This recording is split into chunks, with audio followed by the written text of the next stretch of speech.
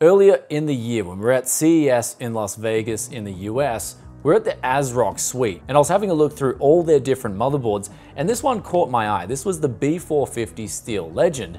Now it comes in a micro ATX version as well, but the biggest thing here is that they've redone the aesthetic completely with a new digital camo print. But of course, with all the motherboards that come through Tech YES City, I'm going to run it through its paces with things like VRM temperature tests, as well as testing out the onboard audio to see if it's really fit for someone who just wants to get into gaming and do a bit of overclocking. But before we do that, let's take this thing out of the box, snap some B-roll, and then put it on the test bench.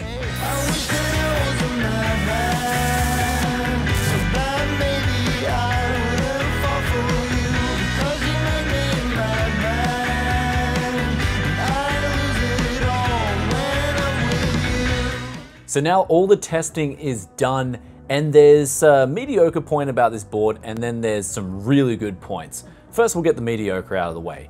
The VRM itself, it's a 4+2 phase design. They've put about 140 grams worth of heat sinks on both, but since they're a split system, you're only really getting 70 grams of heatsink on the 4 phases, which connects to the CPU. For the MOSFETs, they're using SM4336 and SM4337s on the low and high side. And for the chokes, they got 60 amp solutions from Magic, and then on the caps, we're talking 12K Nichicon solutions. But when it all comes down to the VRM, we can have X amount of phases, all this fancy stuff, but I like to just put it through the real world paces. So we had the Ryzen 7 2700 8-core solution, 16 threads. We overclocked that to 4.1 gigahertz with a water cooling solution. And here we had temperatures on the Ryzen CPU that were absolutely fine, but the VRM temperatures themselves with the IR camera got over 90 degrees. I believe I read up to 97 degrees. So it was okay. This was in a 26-degree ambient controlled environment, by the way. So they could get worse if we're on a really hot day in summer. But basically, if you're overclocking on this motherboard, you will definitely, in my opinion, want to put a cooling solution like a 12-centimeter fan or something like that over this 4-phase design, just so it'll stay cool and it won't go near throttling. As for me personally, when I see 90 degrees on my IR camera or higher, that's sort of like a warning level. I'd like to stay below that for 24/7 usage. Then when it comes to the BIOS, ASRock do a great job of implementing a simple UEFI. It's very easy to use and you can overclock with ease.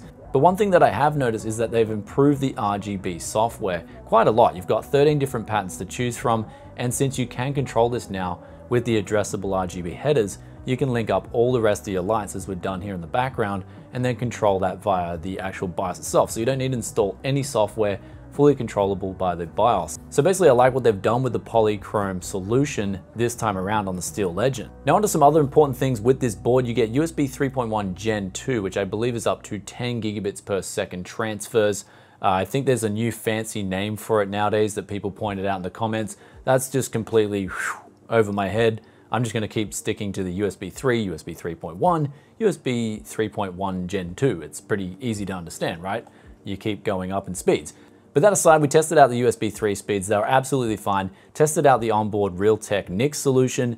That was fine up till about 113 megabytes per second, just constantly. It wasn't dropping out at all. So that's a reliable solution if you used to use that in a home network or a NAS.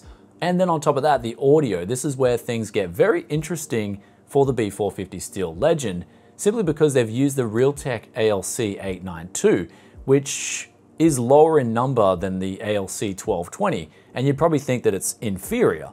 And yes, it would be, but is it that inferior to the point where someone would really notice it in the real world? When I put it through all the stress tests here, it performed phenomenally well. It's some of the best onboard audio I've seen, and that's the thanks to the Nichicon gold caps that they've used on the onboard audio solution itself. So you can have the best DAC in the world, but if you've got crap components connected to that DAC, then your audio is going to sound crap. But the good thing is here, they've used a relatively good onboard codec and they've coupled that with good componentry. So the end result was pretty much no drop off below 10 Hertz. I think I measured not even a 1 decibel drop off under 10 Hertz, which means your bass is going to come through very clearly, very loudly on either your headphones or analog out speakers. But then we moved through the frequency response curve and that was relatively flat the whole way through as well. No imbalances. So this solution is going to serve you well for audio listeners if you're playing competitive games or if you're listening to music and you're on a budget. On top of that, the crosstalk levels were phenomenal all the way up to the volume level of 100. There was no leakage on either left or right channel, and we're talking about minus 80 decibels of crosstalk, which is very good for stereo listeners. However, one thing I did notice between the left and right channels was there is about a 1.5 decibel difference in the balance, but this was easily corrected by just dropping the volume level of the right channel in Windows down to 90 versus 100 on the left. And now with the audio itself, ASRock have decided to double down. So the audio out's really good, but then the audio in's equally as good. That's your mic in port, where I tested it and they're not using noise suppression. So your voice is going to come through very clearly. And this is all the way up to plus 20 decibels, volume level of 80. After that, it did start to introduce some noise, but these levels will be fine for pretty much any mic headset out there. So if you want to stream on a budget, this motherboard is definitely going to be one of those components you may wish to consider.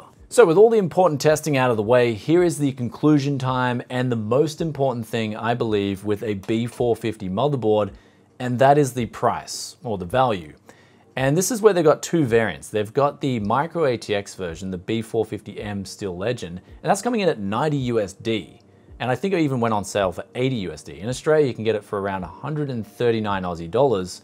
And at these prices, it's a solid board. As we saw with the tests, everything checks out. And even if you want to overclock, you can do that. Definitely with a 6-core, you're going to have no problems. But when it comes to an 8-core and you're going for those higher 4.2 gigahertz overclocks, for example, you'll definitely want to get a fan over the VRM just for longevity. But in relation to my Ryzen 7 2700, that thing just tops out at 4.1 gigahertz. It's just generally a bad chip. I've even tried it on the ROG board here as well as the Taichi board, and it's the same thing. My 2700X, that goes up to 4.3 gigahertz. That's really good. So I didn't really get lucky there. But basically, if you're into overclocking, 6-core is fine. 8-core, you will want to get some extra cooling on that VRM heatsink. Though everything else on this board checks out, and it checks out in a really good way. The onboard audio is phenomenal, both the mic in and the audio out ports. You've got great connectivity on the back, ample amount of USB 3 ports, USB 3 out, dual NVMe slots as well for installing NVMe drives.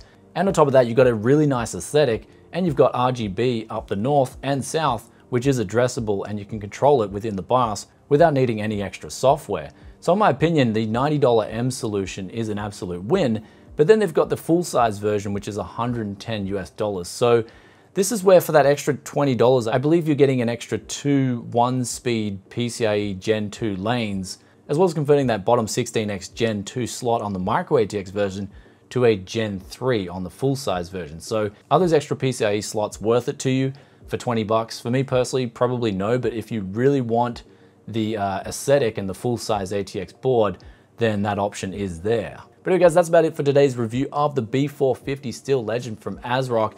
Definitely checks out, and also let us know in the comment section below what you think of that digital camo look.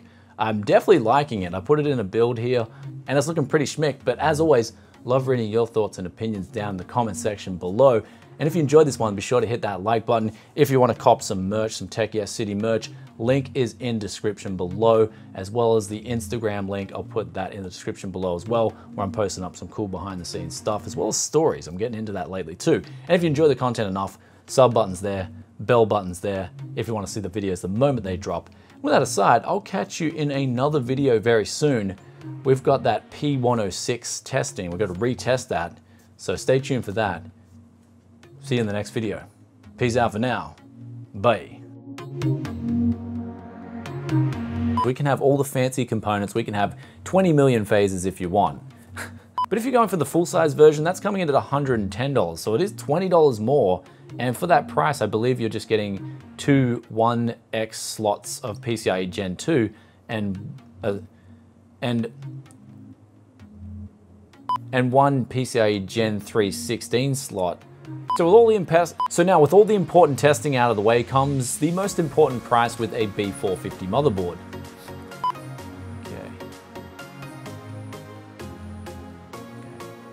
Decent VRM that will take good care of 6 cores, and if you're on an 8 core, just grab a fan, whack it over that VRM, and you should have happy days even then. But I do like what they've done with the build quality, the aesthetic, the RGB control, and also the bling. I'm crashing and burning. Okay, do it again, let's do it again.